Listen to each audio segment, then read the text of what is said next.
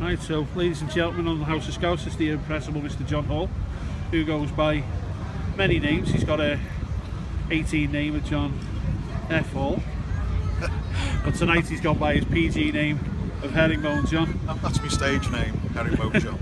And I have a band called the Kipper Doctors, and as Simon was there, he was a Kipper Doctor tonight. I recruit anyone into my band. How long have you been doing this for then? I've been doing it for a long time, but as Herringbone John, the Kipper Doctors since 2007. It's a gradual process. Playing lots of bands all around the city, Wirral. Usually find on a Sunday at the Vic in Quarry Street in Moulton. Based in South Liverpool, right by Paul McCartney's old house. Paul McCartney Land, that's where I am. McCartney Land. But yeah. All the tourists keep going there. They're obviously missing, you know, where I taught him everything he knew, you know, knows now. But not everything you know.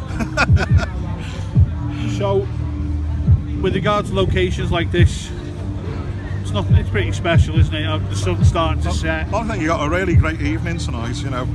Seeing the problems you had the past couple of weeks, we've had to call it off. Yeah. Great evening, lovely sunset, and lots of good players up. Really good evening tonight. I enjoyed it. Right, here's the most important bit for you. Plug yourself time, albums out, EP out, anything like that.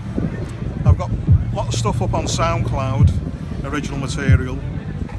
I'm recording all the time, and I hope to have a CD album out this year, a bit later in the year.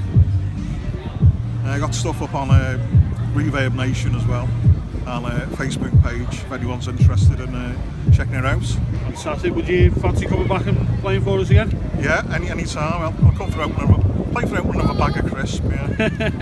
Yeah, you can't. No, mate, that's I